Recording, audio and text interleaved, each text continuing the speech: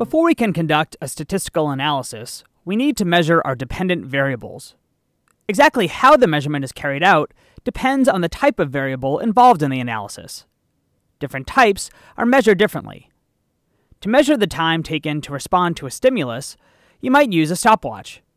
Stopwatches are of no use, of course, when it comes to measuring someone's attitude towards a political candidate. A rating scale is more appropriate in this case, with labels like very favorable, somewhat favorable, etc.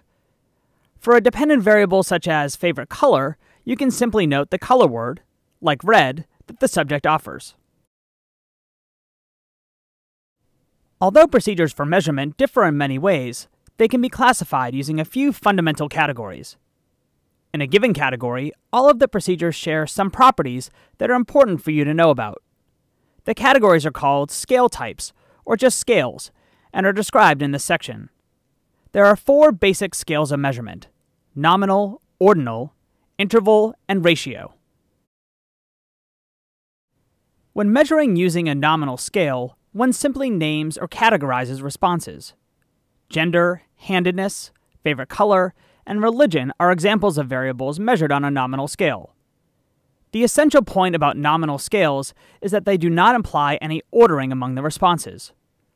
For example, when classifying people according to their favorite color, there is no sense in which green is placed ahead of blue. Responses are merely categorized.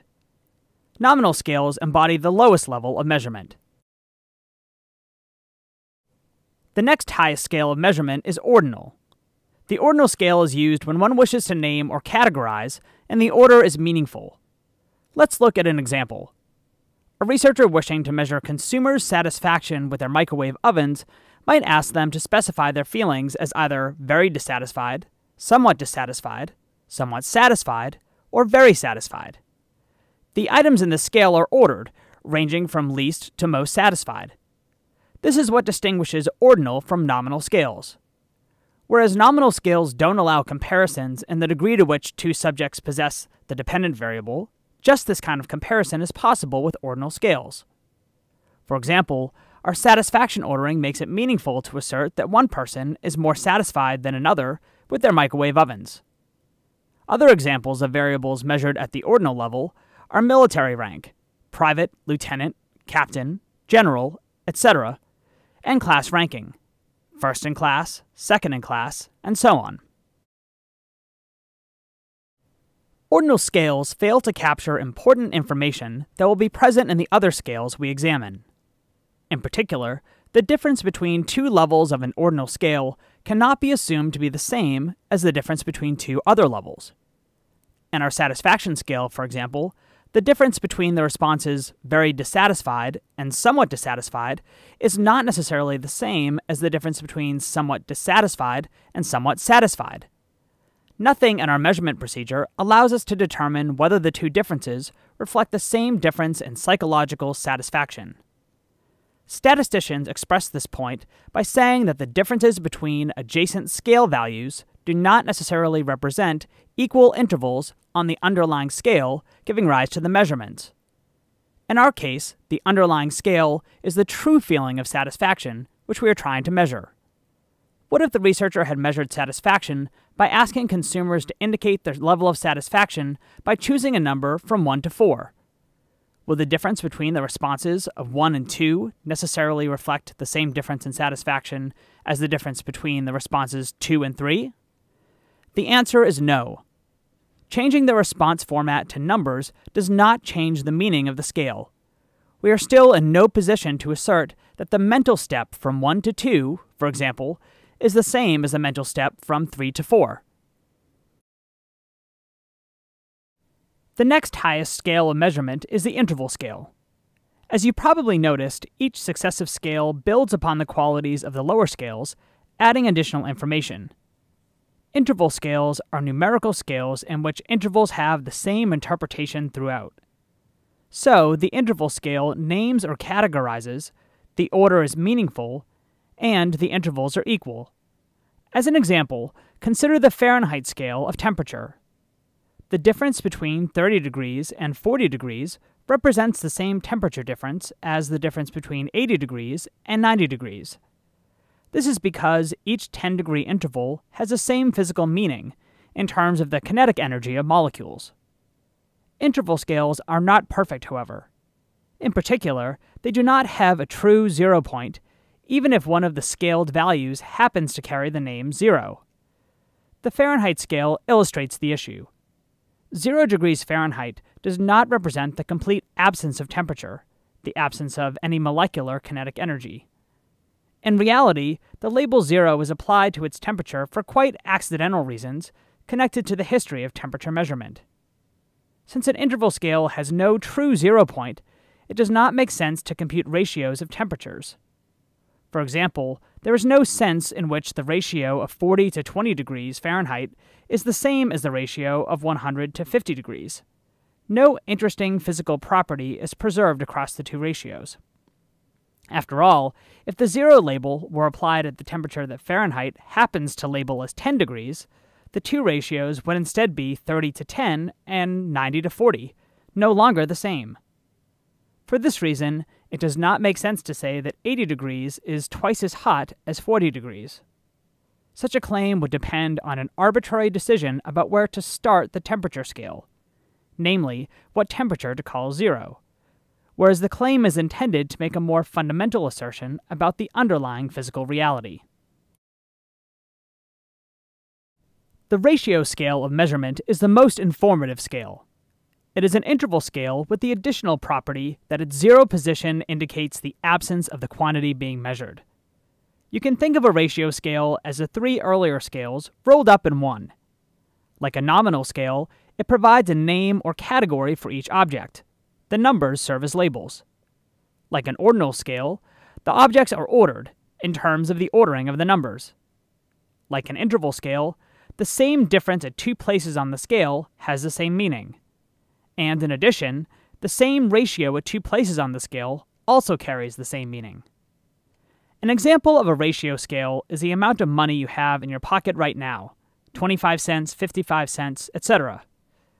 Money is measured on a ratio scale because, in addition to having the properties of an interval scale, it has a true 0 point. If you have 0 money, this implies the absence of money.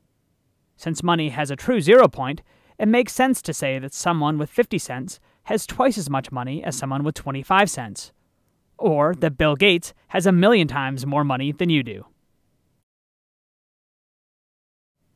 What level of measurement is used for psychological variables? Rating scales are used frequently in psychological research. For example, experimental subjects may be asked to rate their level of pain, how much they like a consumer product, their attitudes about capital punishment, or their confidence in an answer to a test question. Typically, these ratings are made on a 5-point or a 7-point scale.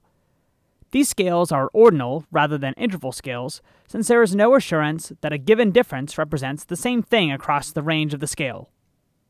For example, there is no way to be sure that a treatment that reduces pain from a rated pain level of 3 to a rated pain level of 2 represents the same level of relief as a treatment that reduces pain from a rated pain level of 7 to a rated pain level of 6.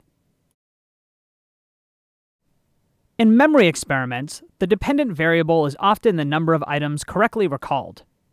What scale of measurement is this? You could reasonably argue that it is a ratio scale. First, there is a true 0 point. Some subjects may get no items correct at all.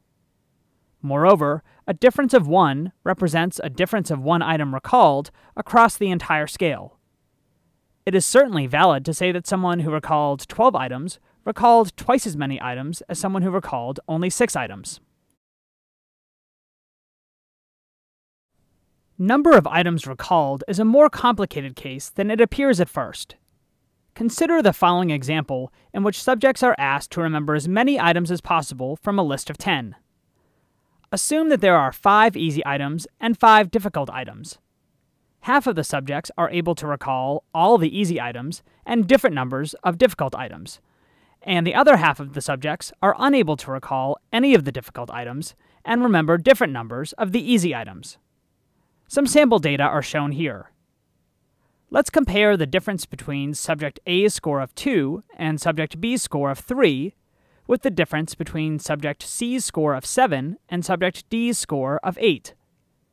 The former difference is a difference of one easy item. The latter difference is a difference of one difficult item. Do these two differences signify the same difference in memory performance? We are inclined to respond no to this question, since only a little more memory may be needed to retain the additional easy item, whereas a lot more memory may be needed to retain the additional hard item.